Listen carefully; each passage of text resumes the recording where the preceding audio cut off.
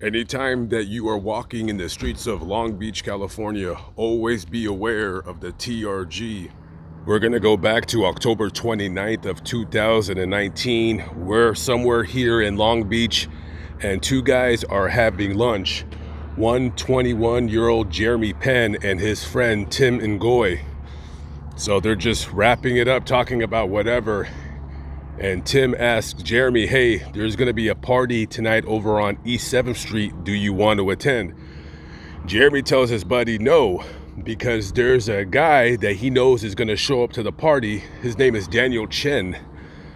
And he has a beef with Chen because reportedly Chen had posted some kind of a video on social media disrespecting the gang that Jeremy is from, which is TRG.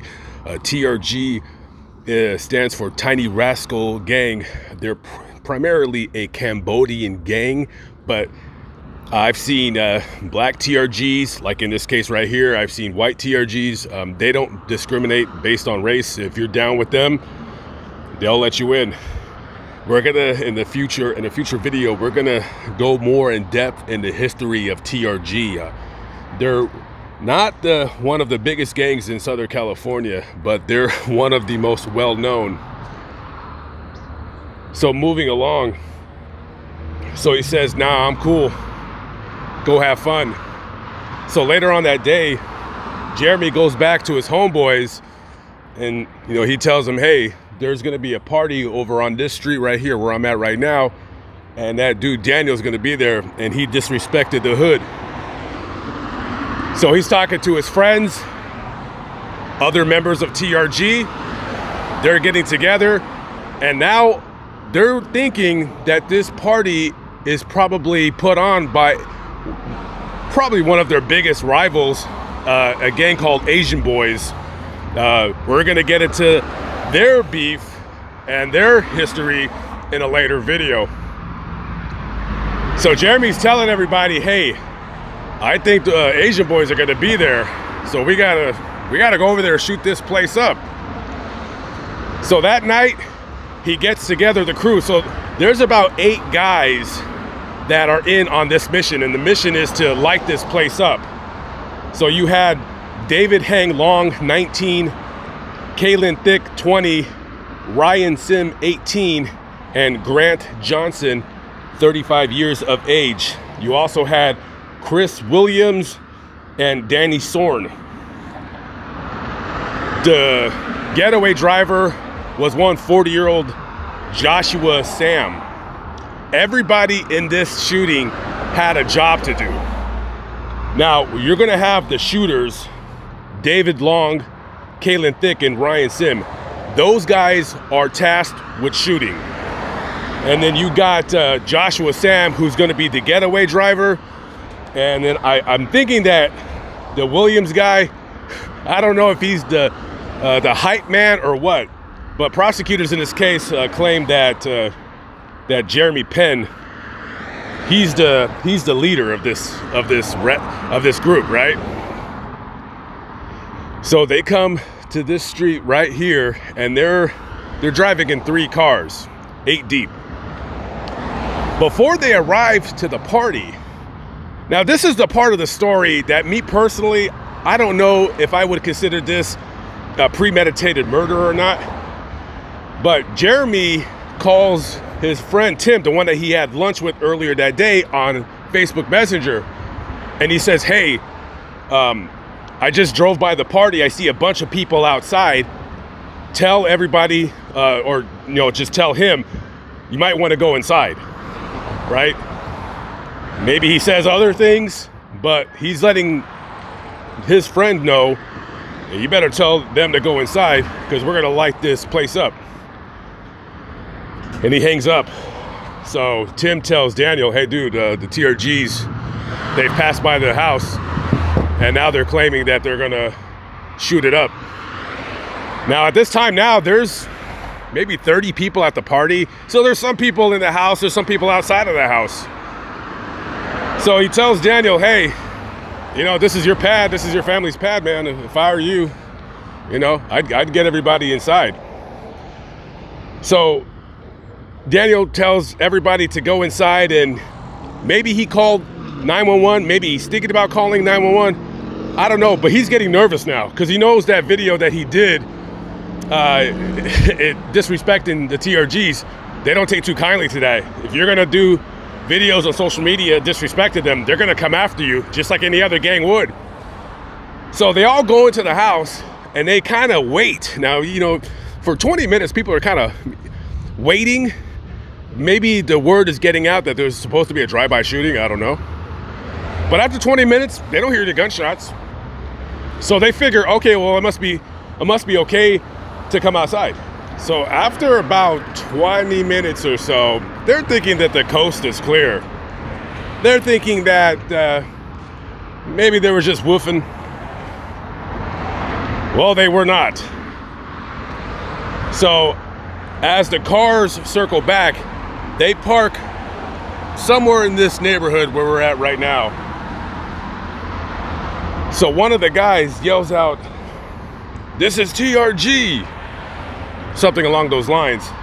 And the shooters, David, Kaylin, and Ryan, they walk through the alley right besides where the Best Nails is. They go over there and then they just start firing. Blah, blah, blah, blah, blah, blah, blah, blah, blah, blah, blah, blah, blah, blah, blah.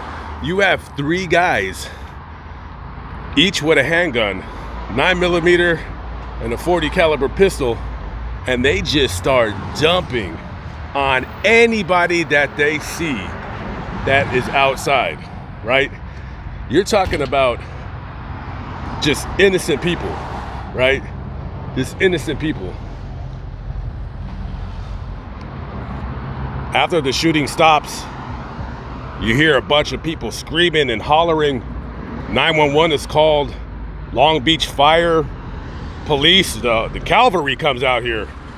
And altogether, you had 9 people shot, 3 of them dead. 35-year-old Melvin Williams, 25-year-old Maurice Poe Jr., and 28-year-old Ricardo Torres. None of them were members of the Asian Boys. As a matter of fact, at that party, according to the police anyways, investigators, there were no body from their rival at that party. It was just a party that was thrown for people that worked at a particular job. It was just a bunch of co-workers going to a party. But because of that guy, Daniel Chen, who did that video, and maybe he thought that they wouldn't see it, or maybe he thought that they weren't going to do anything about it. Well, they did. Unfortunately, though, 3 people shot and killed were innocent victims in this matter. And one of the people that was shot ended up becoming paralyzed from the chest down. Her name was Jasmine Johnson. I believe she played basketball for a small college here in the area, and paralyzed from the chest down. She'll never walk ever again. It would be roughly almost a year before eventually the detectives for the Long Beach Police Department found out who was responsible for the crime, and after conducting at least 15 search warrants and arresting up to a dozen individuals, they got the people that they wanted. So eventually David Hang Long, Kaylin Thick, Ryan Sim, Jeremy Penn, Grant Johnson, Chris Williams, Danny Sorn, and Joshua Sam were all tried for this crime. Now, the original 5 that I mentioned, Long, Thick, Sim, Penn, and Johnson, they went to trial and they were found guilty of 3 counts of first-degree murder, and they were sentenced to 3 consecutive life sentences plus hundreds of years in prison, so they're never getting out. Joshua Sam, he turned snitch and testified against the 5 individuals, or the other 7 individuals, with this crime. Now, the other guys, Chris Williams and Danny Sorn, they were both sentenced to 19 years and 25 to life. Sorn was in jail already at the time for another homicide, and I believe Williams was in there for an attempted homicide or shooting, something along those lines. So they got sentenced. And Joshua Sam, he testified for the prosecution, and he corroborated the story that prosecutors felt that they committed this crime. Now, Ryan Sim, he was only 18 years old at the time. This guy actually says in court that he was the lone shooter and that the other guys, they were responsible. He said, like, no, the reason why I shot everybody up is because 5 years ago when I was like 13 years old, I got jumped in that alley. So I just, you know, we were driving by. I'm like, oh yeah, I remember I got beat up in this alley. So I jumped out of the car with several guns and just started shooting, kind of like John Wick style, right? Now, of course, they didn't believe him. Joshua's testimony basically was exactly what happened. So he tried to take the rap for his buddies. It didn't work. And now they're all cooling their heels on ice, so to speak. Can you imagine being 18 years old and you're never, ever getting out? I don't think a lot of kids realize that when they join gangs, when stuff like this happens and you are facing this kind of time, I don't think you realize that even in 40 years, when you're approaching 60, you're still not getting out. Now, listen, things can change, laws can change. They do often, and people don't know about it. So maybe he will get out one day. I highly doubt it, because they got to get parole. And then on top of that, once they get parole, they got to do the hundreds of years on top of that. So yeah, they're never ever getting out. So I don't know. I kind of don't understand gangs myself in some situations. Other times I do. You know, it's a neighborhood you grew up with.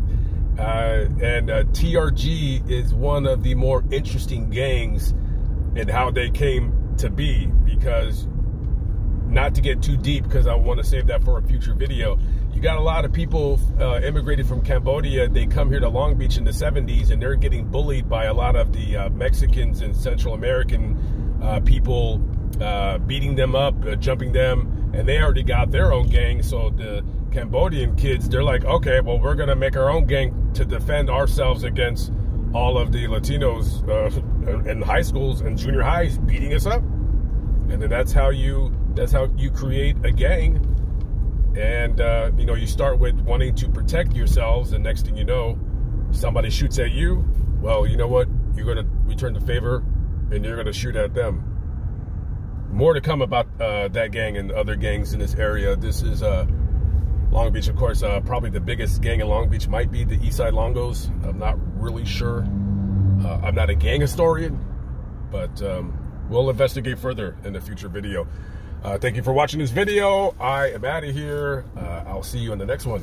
Peace out. By the way, that light was not red. That was yellow all day long. That was yellow, officer, I swear.